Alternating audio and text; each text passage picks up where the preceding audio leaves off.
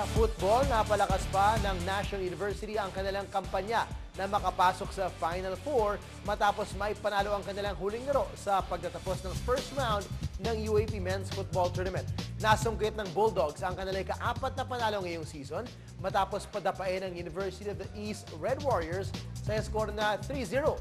3 goals mula kina Eddie Alivio, Paulo Salenga at Patrick Valenzuela sa first half ang nagbigay ng panalo sa NU. May pagkakataong pa ng UE na makakuha ng consolation goal ilang minuto bago matapos ang laro, pero namintis ni Louie Polinag ang kanyang penalty kick. Samantala, nananatiling walang panalo ang Adamson Soaring Falcons.